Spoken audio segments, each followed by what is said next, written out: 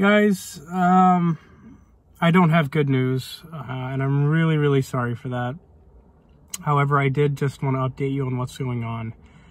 And I'm really sad to say I don't know where her body is.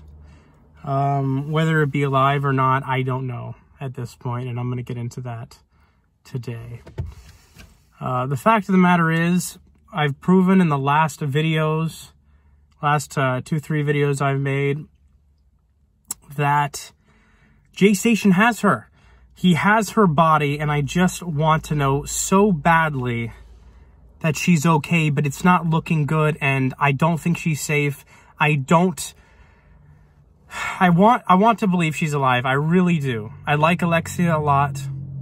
The last thing I want is for an innocent person to be taken by a sick and twisted YouTuber or any individual for that matter. What we do know is Jay has her phone. Why he has her phone and is using it, I don't know. She should have her phone and should be using it. Is she unable to use it? Is she unable to get to it? Is she unable to reach it? Is she unable to reach her friends and family? That's what I'm concerned about. Is she being held captive against her will? That's what I need to know about. I had somebody... Mitchell, please, this is a very serious topic. I can give you attention in a minute.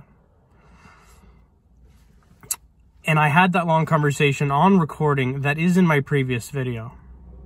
And she said, and she proved in that voice recording that Jay called her in the text message that I released between her and Alexia's phone. Jay had written that text himself. That's what I'm worried about. Jay has her body somewhere, and he has her phone and is using her phone because he called my informant and bawled her out, got mad at her. And then doxed her, put her number out there on Instagram. Horrible, horrific. How dare he do that with his power and reach on YouTube? How dare he?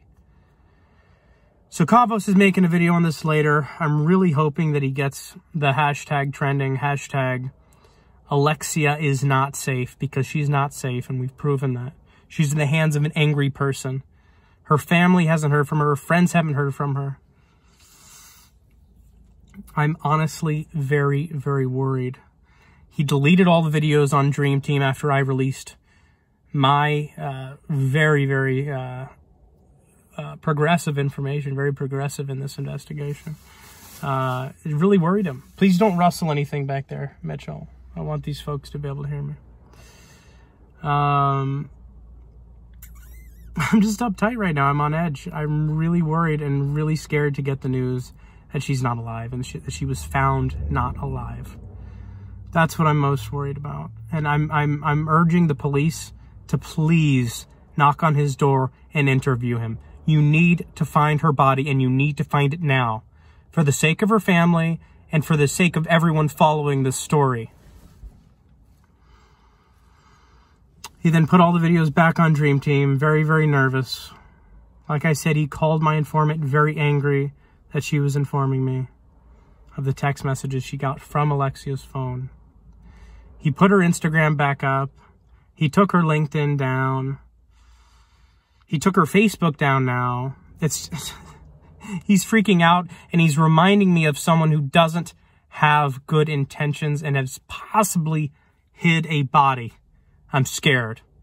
We need to get down to this, and what you can do is you can make a video with hashtag in the title, Alexia is not safe. And you can also tweet that, and you can tweet it at the news sources, the bigger ones.